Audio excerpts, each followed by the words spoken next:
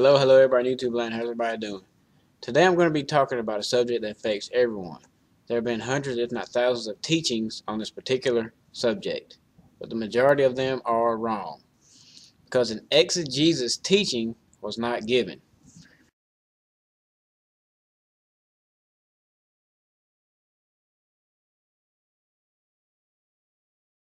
Only part of the picture was looked at and not the whole picture. I'm not going to sit here and act like I have it completely right on this subject. But unlike Christian pastors, I'm going to look at the whole picture, not just part of it. The video series is about everlasting life. Most of the scriptures we're going to read are Yeshua Messiah's thoughts on everlasting life. First, let me tackle the subject of going to heaven and hell, since we're talking about everlasting life. When a person is given a teaching on everlasting life, they usually ask the question, when you die, are you going to heaven or hell? I'm probably going to be preaching to the choir on this one, but this is not common knowledge to everybody, so bear with me for anybody out there that knows about this already. Is the hell taught in the church the same that's in Scripture? The Hebrew word for hell is Sheol. That comes from H7592. Hades, or the world of the dead, as if a subterranean retreat.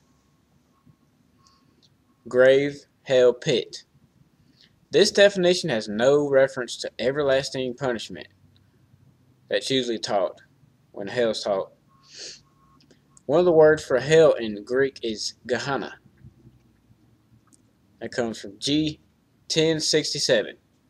Thayers defines it as, hell is the place of the future punishment called Gehenna, or Gehenna fire. This was originally the valley of Hinnom, south of Jerusalem, where the filth and dead animals of the city were cast out and burned, a fit symbol of the wicked and their future destruction. Another word in the Greek for hell is Hades. That's G86. Properly unseen, that is Hades, or the place or state of departed souls, grave, hell. So this definition sounds a lot like the Hebrew definition, Sheol, for hell. Gehenna is used 12 times in the New Testament. Hades is used 11 times in the New Testament. Why were there two different definitions for the word hell in the New Testament? Maybe the writers of the scriptures had a better understanding of what hell is than we do. So if someone tells you that you're going to hell, you can just smile and say, I know, thanks. So what about going to heaven? Psalms 37, 28, and 29 say, for Yahweh loves right ruling and does not forsake his kind ones. They shall be guarded forever, but the seed of the wrongdoers is cut off. The righteous shall inherit the earth and dwell in it forever. Isaiah 60, verse 21. And your people, all of them righteous, shall inherit the earth forever. A branch of my planting, a work of my hands to be adorned. And the Messiah said in Matthew 5:5, blessed are the meek, because they shall inherit the earth. Looks like these three verses are saying that heaven is coming to earth. Heaven's coming to us. That contradicts the thought that when a believer dies, they leave earth and go to heaven. Now that we got heaven and hell out the way, let's do like Nacho Libre and get down to the nitty-gritty. The most well-known verse about everlasting life is, of course, what? John 3:16. I'm going to start reading in verse 13 in John and read 2 verse 16. And no one has gone up into the heaven except he who came down from the heaven, the Son of Adam. Here's another verse about nobody is going to heaven. There's another verse to add to the mix. Verse 14. And as Moshe lifted up the servant in the wilderness, even so the Son of Adam has to be lifted up, so that whoever is believing in him should not perish, but possess everlasting life. For Elohim so loved the world that he gave his only brought forth Son, so that everyone who believes in him should not perish, but possess everlasting life. We all know this verse very well. We've all heard it quite often, being raised in the church. But is that all we have to do is believe to have everlasting life? See some more of the Messiah's words in Matthew 19:16 through 22. And see, one came and said to him, Good teacher, what good shall I do to have everlasting life? And he said to him, Why do you call me good? No one is good except one, Elohim. But if you wish to enter into life, guard the commands. He said to him, Which? And Yeshua said, You shall not murder, you shall not commit adultery, you shall not steal, you shall not bear false witness. Respect your father and your mother, and you shall love your neighbor as yourself. These are all commands taught in the Torah. Verse 20. The young man said to him, All these I have watched over from my youth. What do I still lack? Yeshua said to him, If you wish to be perfect, go sell what you have and give it to the poor. You shall have treasure in heaven, and come follow me. And when the young man heard the word, he went away sad because he had many possessions. Let me read verse 17 one more time. And he said to him, Why do you call me good? No one is good except Elohim. But if you wish to enter into life, guard the commands. Why is this verse so overlooked when a teaching about everlasting life is given? Yeshua clearly says that you have to guard the commands of Yahweh in his Torah to have everlasting life. There's no way you can get around that. Revelations 12:17. And the dragon was enraged with the woman, and he went to fight with the remnant of her seed, those guarding the commands of Elohim and possessing the witness of Yeshua Messiah. A couple chapters later, in 14:12 in Revelations. Here's the endurance of the set-apart ones. Here are those guarding the commands of Elohim and the belief of Yeshua. We see from these two verses in Revelations that the believers in the latter days have belief in Yeshua and they are obedient to Yahweh's commands. Also, faith plus obedience equals everlasting life, not just faith alone.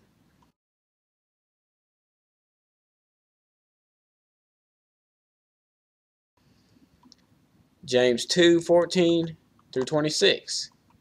My brothers, what use is it for anyone to say he has belief but does not have works?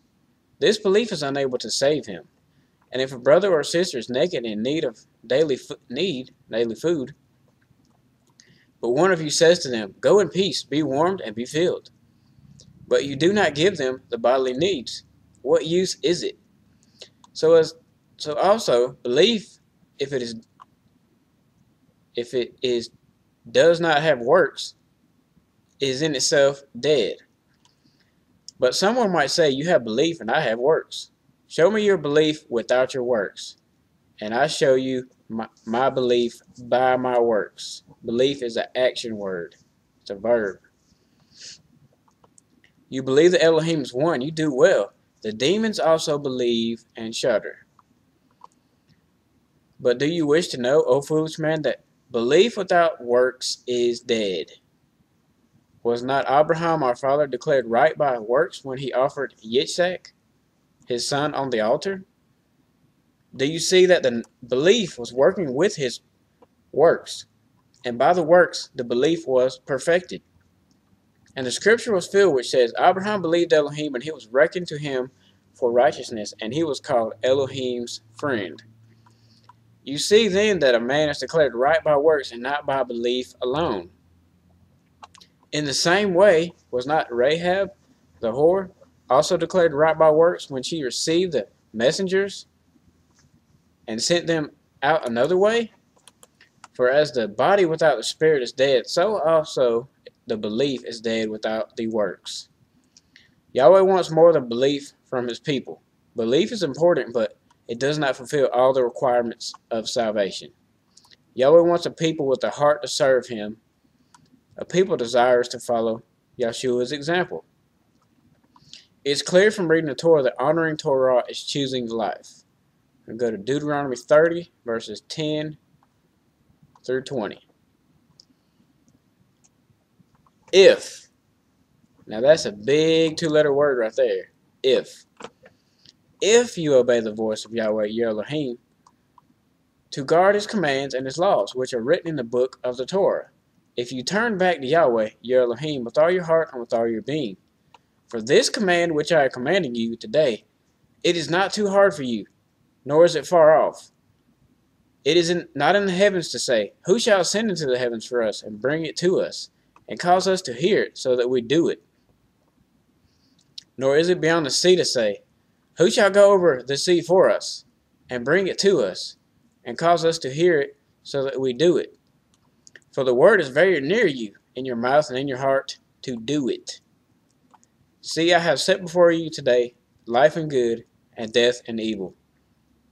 In that I am commanding you today to love Yahweh your Elohim, to walk in his ways, and to guard his commands and his laws, and his right rulings, and you shall live and increase, and Yahweh your Elohim shall bless you in the land which you go to possess.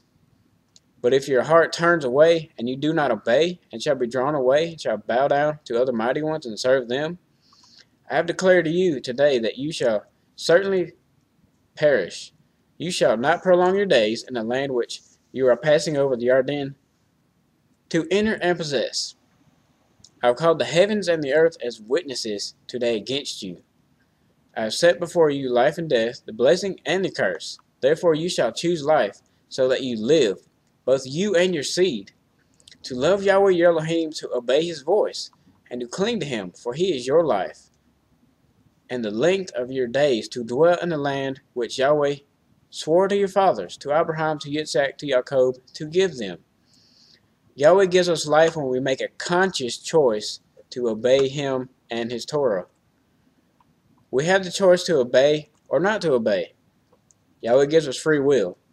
Serving Yahweh is all about the heart.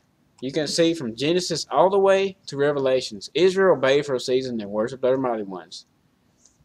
Served Yahweh, worshiped other mighty ones, back and forth, back and forth. Then they came back to Yahweh for another season, and back to their disobedience. Is that a heart after Yahweh? No. To truly be a servant of Yahweh, you have to have a heart to serve him and walk in his ways. Matthew 19, verse 23 through 29.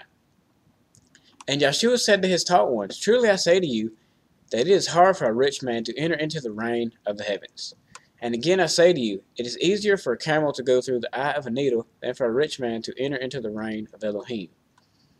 And when his taught ones heard it, they were very astonished, saying, who then is able to be saved? And looking intently, Yeshua said to them, with men this is impossible, but with Elohim all is possible. Then Kepha answering said to him, see, we have left all and followed you. What then shall we have? And Yeshua said to them, truly I say to you, when the Son of Adam sits on the throne of his esteem, you who have followed me in the rebirth shall also sit on the 12 thrones, judging the 12 tribes of Yisrael.